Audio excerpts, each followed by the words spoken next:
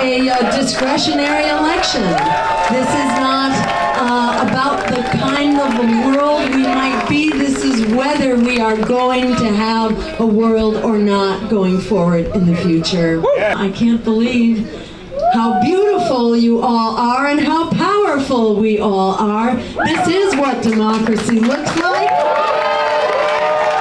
It's for the people. That's truthfully why I chose her since 2012, because she's for the people, she's for planet. I'm very grateful that Jill Stein actually exists, as well as Bernie, because they gave me a little bit more faith in the U.S. country as a whole and the changes to come. It's an urgent time, right? We don't really have like generations anymore to accomplish what it is that we are working to accomplish. We have to do it. We have to do it now. It's an urgent. I consider this a life or death election. We do not have the ability and the time to play games. We cannot make any decisions based on fear, because if we make the decisions today based on the fear of what might happen over the course of the next 4 years, what's going to happen in the next 20 years, it's going to be so much more devastating to this entire planet. We absolutely have to fight tooth and nail for what is right. This is not a game. This is not a joke. This is not anything to play with. It's not just our grandchildren's future. It's our children's future, and it's our own future. It is the future of civilization that is in our hands right now. It is our hands. Our hands. It's nobody else's. We have to take ownership. And it is time to end police violence. To make sure that we not only demilitarize our police, but we create citizen review boards that have the power of subpoena and the power to hire and fire, so that communities once again will be in control of their police, not have the police in control of the community. It was very inspiring to meet with the Black Lives Matter community that is living in, sitting in, occupying outside of City Hall, saying that it's time to really speak to the families of the victims, and it's time to stop the killing. 3 18-year-olds just in the last month alone who've been basically killed at the hands of police. And the LA Police Department holds the record right now for the most number of murder victims at the hands of police, yet you have the department that has said that every one of these deaths is so-called within policy, that the policy permits these deaths, which is just a horrific thing to say. I also learned that 50% of LA's municipal budget is being spent on this occupying police force, when spending that money instead, a portion of that money, on prevention, on recreation, on after-school programs, on enrichment programs, on youth development, would prevent this problem from growing out of hand in the first place. An ounce of prevention is worth, a pound of cure, but in this case it would be worth lives that are being lost just without cause and without justification. And it was very sad to go up there and find that once again the mayor was missing in action. As I understand, he's been missing in action for the last, 50 days now, 51 days, that he's really not come down to speak with the families, to address their concerns. And I very, very much stand in support of this community that's saying enough is enough. They need a new beginning. They need a clean sweep with a new chief of police. We are going until we prevail for people, for planet, for peace, over profit. This is the world we can create. An America and a world that works for all of us, because we are on one small boat, and we will sink together or we will sail together. I think we are sailing together, and this sail has just begun. We are so incredibly blessed to have each other, to be discovering each other as family, a family that knows no bounds, that will continue to grow across this nation and across this world with the incredible vision and passion that you have brought to it. I am so endlessly inspired by what you are doing and what we are doing together. I urge you to stay networked, stay with us as we expand. You are the unstoppable organizing force, if ever there was one, and we will continue to converge. Whatever form your organizing is taking, we will all keep coming together, and we will come together on Election Day and deliver an inspiration and a transformation that no one would ever have imagined. However far we get, we will keep going. Whether we are in the White House, we will turn the White House into a greenhouse. I think in this race we're seeing, Donald Trump, was created by the media. You had the president of one of the media conglomerates saying that, well, he may not be good for America, but he sure is good for our bottom line. That really kind of summarizes it, that the media has become sort of the arbiter of our elections. Since when do our elections belong to the big corporate media that's given $4 billion worth of free advertising for Donald Trump, $2 billion worth of free advertising for Hillary Clinton, and the American people are off the charts with their distrust and their dislike of these candidates.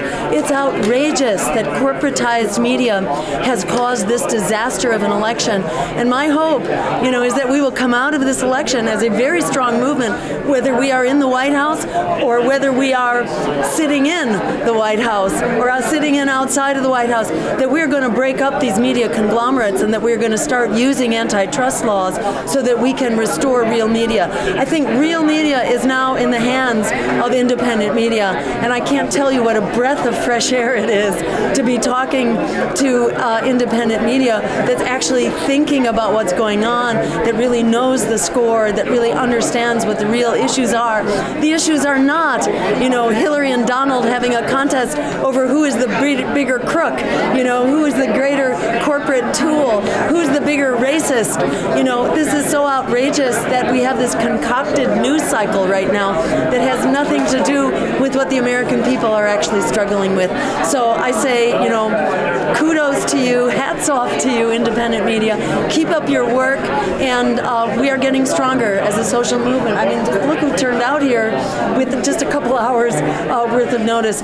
We are a very powerful movement. We are unstoppable, and free and independent press is absolutely critical to our future. Thank you for all you're doing. That is your power and our power, liberated from a political party like the other one. They're both funded by corporate interests, by lobbyists, by super PACs. The Green Party is the one national party that is not corrupted by that stuff. We have the unique ability to stand up and be of, by, and for the people. Not the money, but the people. I think right now the most important thing is to open the floodgates for democracy and ensure that we have open and inclusive debates. And I encourage people to participate in our open debates campaigns right now. We may, we have something like, how many did I hear? 90,000? How many people are signed on to our... 90,000. 90,000 people are now signed on to our petition for open debates. We hope to, increase that exponentially and then go deliver it to this fraud of a commission on presidential debates and give them a sign of what's to come. The American people are not going to go quietly into this dark night and allow our democracy to be suppressed at a time when we are facing all-out crisis on the climate, on the war, on student debt, on nuclear weapons, you name it. This is not an election that we're just going to sit back and be dictated to when black lives are on the firing line, when there's a crisis of immigration. We need to stand up now, and we need to be able to have an inclusive, healing truthful democratic conversation to talk about what are the real issues and how we can fix them. We need to take back this power, this promise of our democracy, and opening the debates is a really critical way to begin. There is no exiting from the revolution. This is a way of life.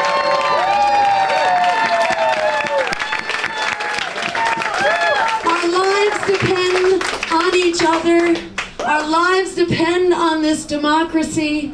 Our lives depend on opening up this debate and opening the floodgates of political revolution.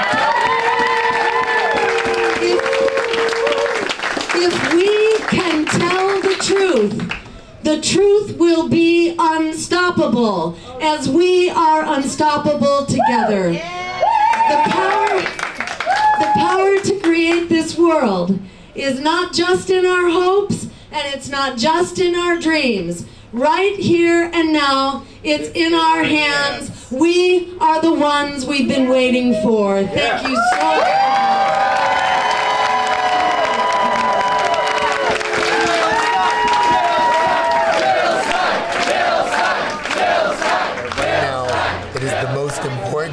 Whenever you're watching this, it is the most important time for you to get involved because there's a revolution happening and the entire world is at jeopardy. Let me tell it how it is.